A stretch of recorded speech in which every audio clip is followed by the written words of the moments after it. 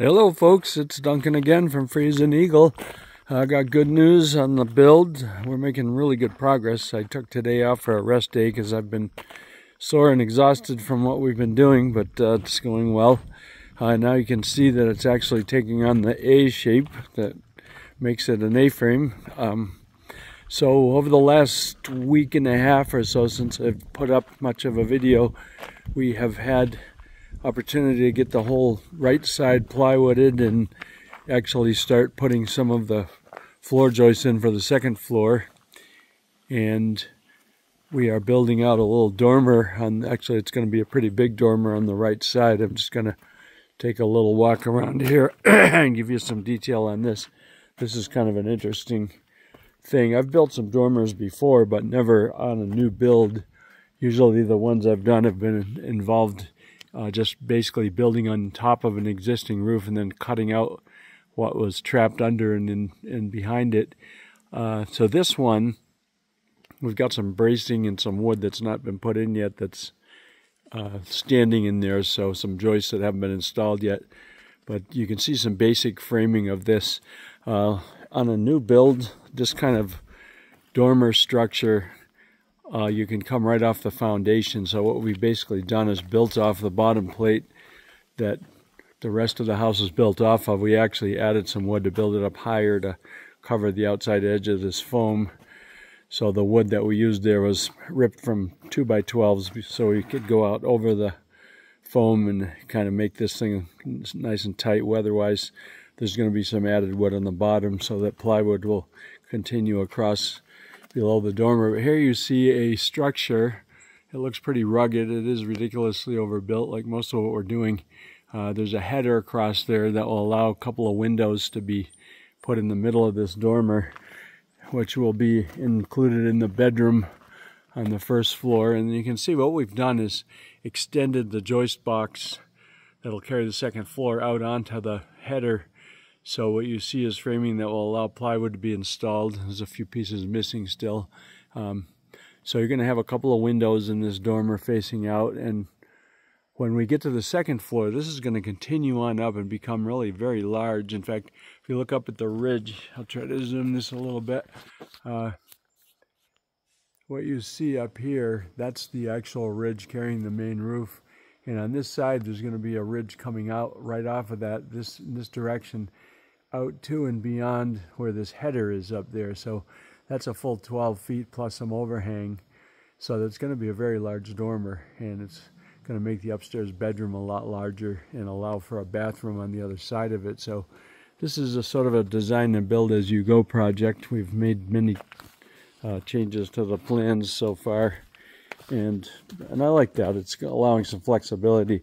Oh, the other thing is I had my son-in-law here a week or so ago, and he was helping me nail off the plywood on the right side. And while he was doing that, I went ahead and we carried on with his porch. He helped me get a couple more pieces of wood on it, and then I just popped the flooring on it. So we just got a delivery yesterday, so we have some extra material that's not been built into it. Laying on the floor here is some joists that are going to go in, though we ran out of steam yesterday, didn't get them in. But here's the dormer from the inside.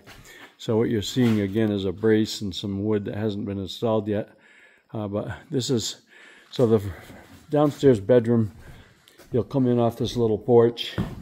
I think we're going to, the entry door to the little porch will be in the center, but we're going to kick this little hallway over to the left a little bit because the bathroom on the left doesn't need as much room as the bedroom will need. So we're going to make the bedroom a little bigger. And so you see the joist box. I'm looking forward to getting some plywood on this. That will establish the second floor. We'll be able to work off of that platform to continue with the dormer. So that dormer is going to be built out into that big empty space. You're going to have a nice second floor up there. And I'll step back here a bit so I'm in a position to demonstrate. But one of the things I'm really looking forward to is there's going to be the second floor, and it has enough headroom up there. Actually going to put a ceiling in that bedroom on just part of it.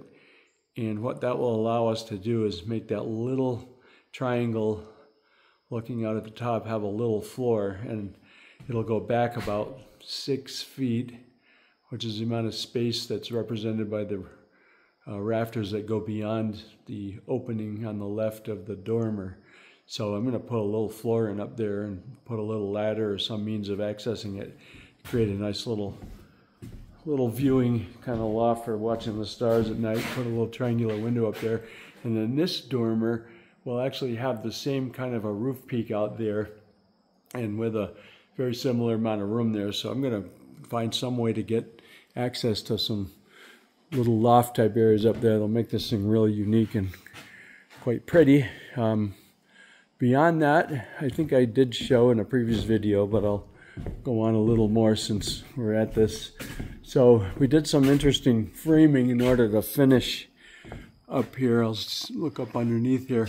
So you can see up under this and over the staging, we had to do some interesting framing and blocking to allow this overhang to happen. So the framing that we did allowed this to reach out over the deck about 8 feet. So we have an interesting kind of a sunblock type thing going on. And then we'll fill in some of the space under there and probably actually put a V-groove pine soffit under all of this, because this blocking looks a little absurd. But in order to have this strong enough to support the weight of the framing going out over the deck, we had to do some extra work. Some of that blocking you see is going to come out and be replaced by things that look a little more professional, but kind of did what we had to do to get that to be strong enough. So that's kind of a good catch-up for where we are now. This coming week, my brother Al, who's been helping me a lot on this, is going away for Labor Day weekend, and our bodies are pretty well hammered from all the things we've been doing, this and others, and demanding some time off. So I'm probably going to get out, do some hiking over the weekend, and of course I'm going to come up here and putter a little bit. There's some odds and ends waiting to be done that we haven't gotten to yet. We hadn't finished out this plywood last time that I was doing a video, so we ended up peeling back that deck armor product, which is great. It's a breathable tar paper type product, but it's viciously strong. You cannot rip that stuff. It's very hard to even tear it off with the staples we use, which are nothing but normal 3/8 little staple gun staples, but it's very strong. So we finished the plywood up there and nailed it off, so I've just got to get up there over the next few days with a staple gun and some more material. Finish that up. There's some odds and ends that I'll putter with, and then when Al's back and my son-in-law, who's going to be gone as well, when they're back in town, we'll continue, and we'll hopefully, by the next video, we'll have that second floor in and plywooded and probably be substantially along with that dormer. And it's a big dormer, and it's definitely going to take a little bit of time.